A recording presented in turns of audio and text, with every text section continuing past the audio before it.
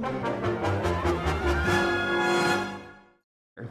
name is Becky Cline, and I'm the director of the Walt Disney Archives. And we're down here at the Bowers Museum in Santa Ana launching our brand new exhibition. First time anybody's seen it today.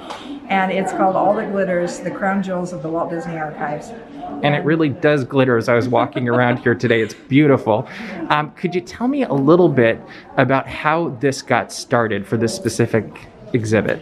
Well, you know, during the pandemic, we had a lot of, not downtime, we had to work pretty hard from home. But one of the things that our exhibits team was kind of stymied because they couldn't do hands-on exhibition work. So our exhibits team put their heads together, and I had each one of them pitch me an idea for a future exhibit.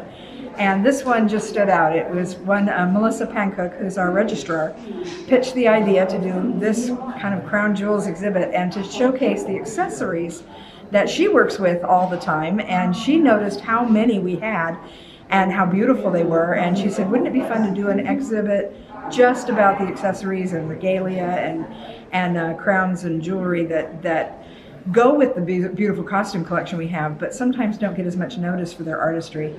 We did a big exhibit on costumes fairly recently, Heroes and Villains, the Art of Disney Costuming, and that included some accessories, of course.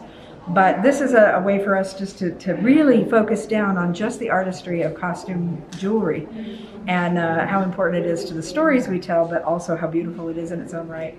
So she makes the pitch and you say, this is a great idea. Mm-hmm. What is the process next from great idea to here at the Bowers Museum? Well, you know, we opened an exhibit here with the Bowers Museum right before the pandemic hit. It opened a few weeks before everybody got sent home. So it was called Inside the Walt Disney Archives, and it was all about what the archives does. And it was a great exhibit, and it was a great partnership with the Bowers. So we really felt bad for them when the museum got closed down for over a year. So during that time, we came up with the idea that after Inside the Walt Disney Archives moved on, which it did, it's in Graceland right now, but we figured we would love to do another exhibit with them, and we had one kind of already pitched to us that would work perfectly. So that's how it came about, and we're so excited to be opening it today. That is very cool. So I got a lot of Disney geeks that watch our stuff, and I notice you've got a piece that's a merchandise piece from Pollyanna and some other fun like watches and things over there that you might not expect when you're coming to something like this. I also noticed that, what was it, the Yavin medal from Star Wars A New Hope as I was walking through. Chewie's medal, yeah. Yes. So what are some of the things that pop out at you that maybe are a little bit more obscure that kind of excite you about this one? Well, that was one of the things that we wanted to do, is to focus not just on the things you would expect, which are, you know, the crown from Princess Diaries and the Heart of the Ocean from Titanic. Those are all here and they're fabulous. But it was a really great opportunity for us to show that the company also has other jewelry and other pieces that fit into that category that weren't made for films.